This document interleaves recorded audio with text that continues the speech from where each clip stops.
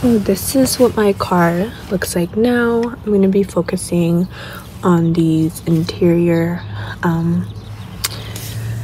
gadget things right here. So the first step is I need to remove all of these miscellaneous things out of my car into this garbage bag. So let's do that. All right, so now that everything here is emptied out, I'm gonna go in with this vacuum here and just scoop up all of these little crumbs over here. So this is the before, and in just a little bit you will see the after.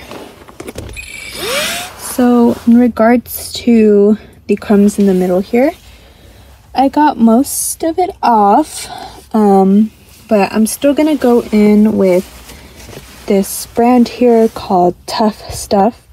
It's a multi-purpose foam cleaner. I'm just gonna spray it on there, let it rise for about 30 seconds or so. Then I'm gonna go in with this little car interior brush and scrub it all. That way we can get these little markings off here. And then I'm also gonna go in with my air ventilators here and spray that stuff on there. So this is how it looks right now, and I'll show you guys how it looks after. So it looks so good. Everything is pretty shiny. I went in with, again, this brand here. It works really good. I can instantly see how much cleaner it looks. Now I'm just gonna go in and work on these small details here. So I'll be back. Alright, so I think there's a big difference in the way this looks here. This used to be all dusty and stuff, and now it's all clean and it smells really good. So again, here's just a final look at how it turned out. I think it turned out pretty good.